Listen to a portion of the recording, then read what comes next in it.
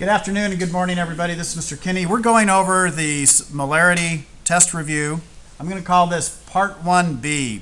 In a previous video, I've answered these questions 3, 4, 5, 6, and 7. We're going to work on the next few here. So the first request we had was to do number 8. And I'm going to assume when you got this, you've got the review sheet in front of you, so I'm not going to worry about if it's off to the side here. Solubility of a solution is 20 grams of solute. 20 grams of solute in 100, I'm going to put in 100 grams of H2O. And I'll just put solute. Normally we'd put what the solute was. Let's see. Okay, so that's the solubility. Then it says 25 grams are actually dissolved in the solution. Is this solution going to be saturated, unsaturated, or supersaturated? Well, they're telling us that this solution has this solubility. It can hold 20 grams of solute at, in that much water. It's not telling us the temperature. We're assuming the same temperature. So then they say if we were to have 25 grams dumped into 100 grams of water, they want to know, would we have a saturated, unsaturated, or supersaturated condition? Well, on this one right here, we got 20 grams in 100 grams. They gave this, that this was the solubility of the solution. And when you get the solubility of the solution, whether it's given to you in a problem like this, or you look for whatever particular temperature, what the solubility is, that is a saturated solution at that point. So this one is saturated. This one, we have more solute than 20 grams. So this is going to be supersaturated. Technically, it's going to be a saturated solution because more than likely you're going to be having little particles begin to fall out. But based upon what we have here, this is going to be a supersaturated solution, meaning that we've got more than the amount of solute that it can dissolve. So you're going to have crystals sitting down here. Some of this 20, you'll have 5 grams sitting down here on the bottom. Any questions there? Moving on. I was asked to go over number 12. What is the molarity? Molarity equals moles over liter, okay? What is the molarity of a solution containing 8 moles of solute in 600 milliliters of solution? Well, this one's pretty straightforward. They give you the moles, so that's going to be 8 moles. And you always have to do it in liters. If you're not sure how to convert milliliters into liters, usually we just move the decimal over 3. We can do the conversion that there are 1,000 milliliters in 1 liter. And then this cancels out. And when you divide by 1,000, that means you move the decimal place over 3. So this becomes 0.6 liters.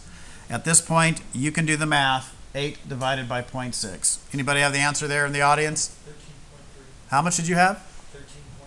Do you have somebody backs that up? Yeah. Anybody else? Okay, so it sounds like 13.3 moles per liter is the molarity of this solution. Question number 16 is the next one we were asked to go over, and it asks you what is the mass of sucrose? That's table sugar. What is the mass of sucrose needed to make 400 milliliters of a 0.4 molar solution? So on this one right here, we're going to set up our base equation once again. Please don't ever be afraid to use the base equation. Molarity, capital M, is equal to moles divided by liters. And in this problem, we want to know mass. So we are ultimately looking for grams. First, we got to figure out how many moles of it. Then we'll convert the moles into grams. So in this problem, we're looking for moles, so we need to get the L out of the bottom of the equation by multiplying both sides by L. So at this point, molarity, I'm going to call this mole equals liters times molarity.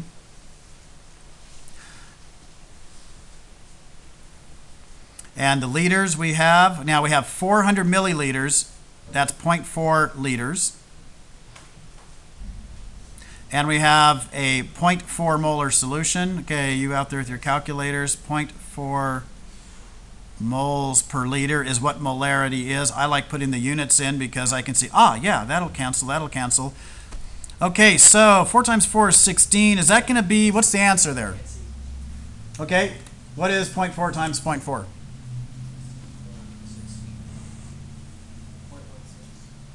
It is 0.16.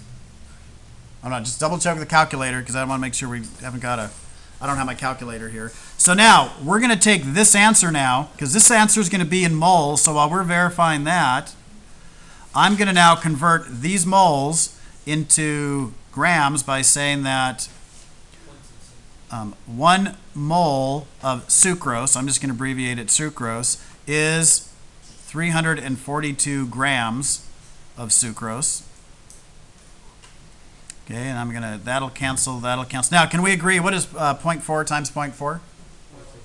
0.16. Okay, that's what I thought, but I want to always be careful when I'm, so we got 0.16 times 0.16 times 342. At that point, I'm just going to go on. You can do the math. That's how you'd solve it. Yeah, so we're going to go on. We're getting short on time.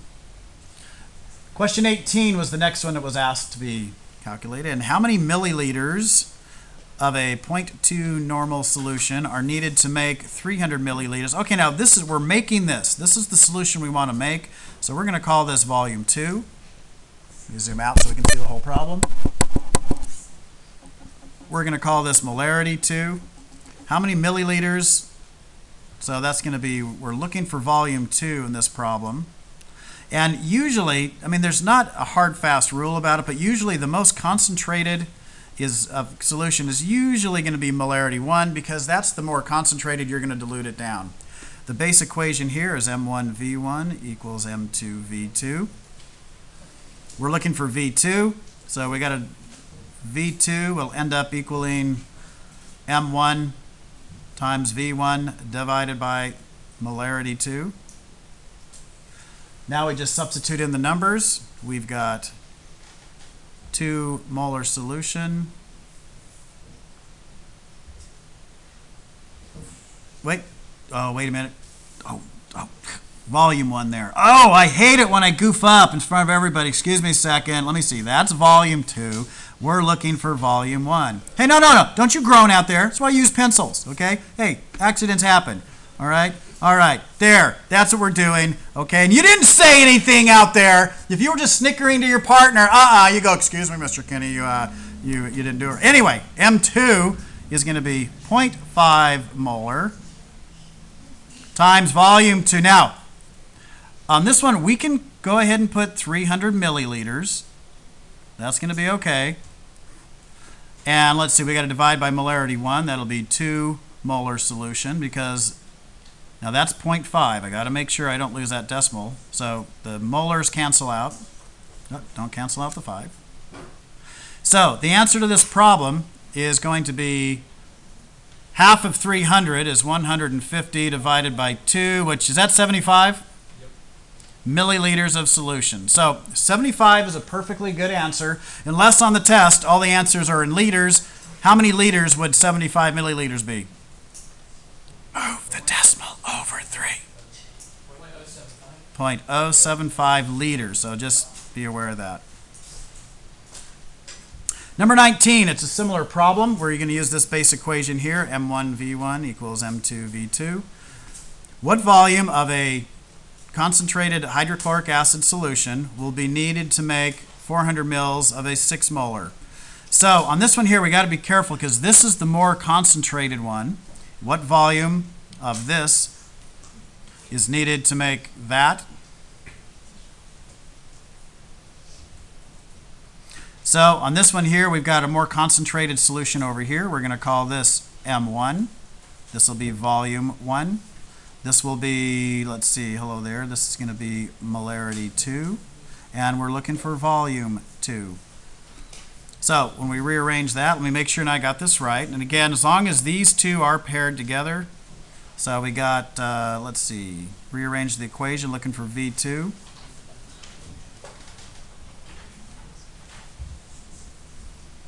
So molarity 1 is 6 molar. Volume 1 is 400 milliliters.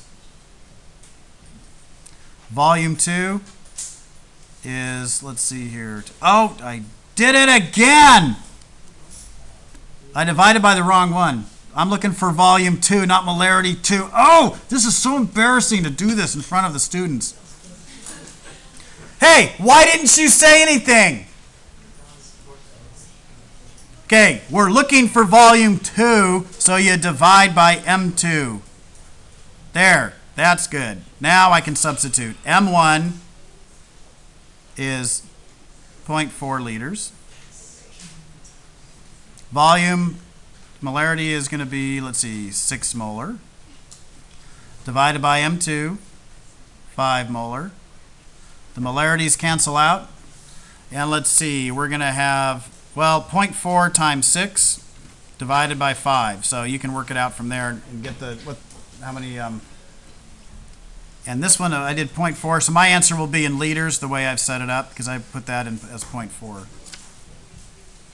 Okay, let's see if I can do 23 without hanging myself here. How are we doing on time? Okay, it's going to do, if the percent mass, let's see, percent mass is equal to grams of solute divided by total solution,